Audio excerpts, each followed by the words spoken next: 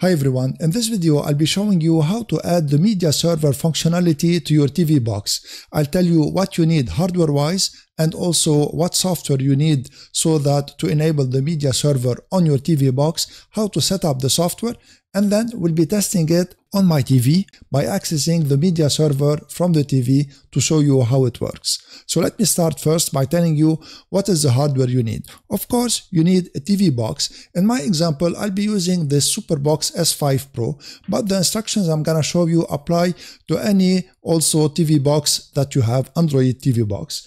And also, you'll be needing an external drive to put the media files on it. So the media files can be video files, they can be music files, and they can be also pictures. Here I'm using this 128 gigabytes USB key that is formatted in NTFS. You can also use a USB key or an external hard drive that is formatted NTFS, FAT32, exFAT, or any other file system that your TV box understands. So now let me show you how to set up all this. So first make sure that the TV box is turned on and then insert the USB key or the external hard drive in the USB port of the TV box. If your TV box has a USB 3.0 port, it's better to insert it in the USB 3.0 port like it is the case with the S5 Pro here.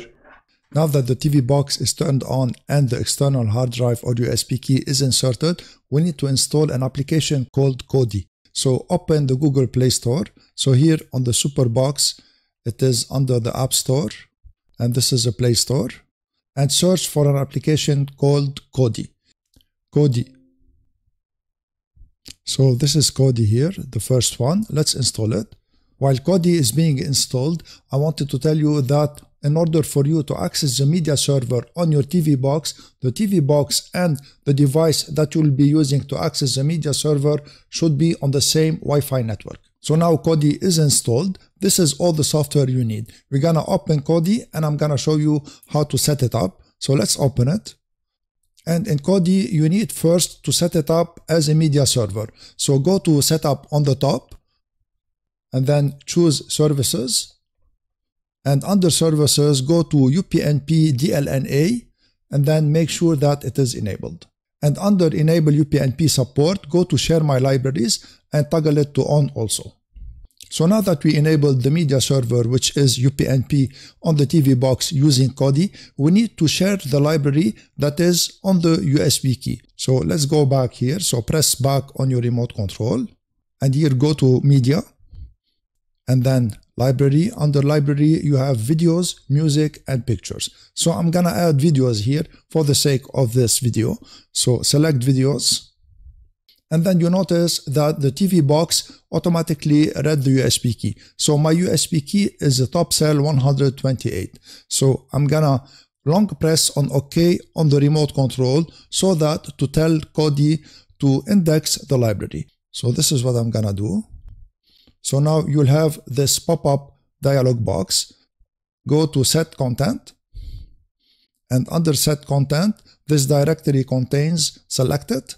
And then choose Movies. And here we need to change two settings still. You have something called Choose Information Provider.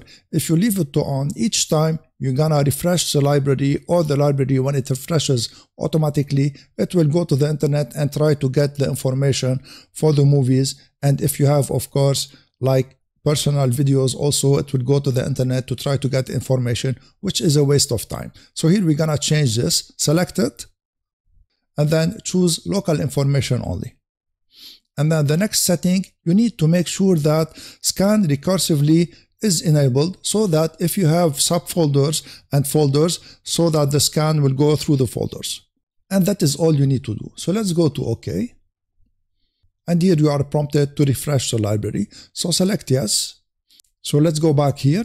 And here I want to show you an option that you need to enable so that if you update the USB key, like you add videos on it or even folders and movies within folders, that always it will be updated. So go to Update Library on Startup and enable it so that it can refresh the library each time you change something on the USB key.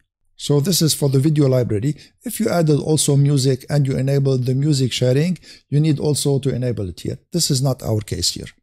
So now everything was configured. Now you need to make sure that KODI is always started on your Android TV box so that the media server will be available.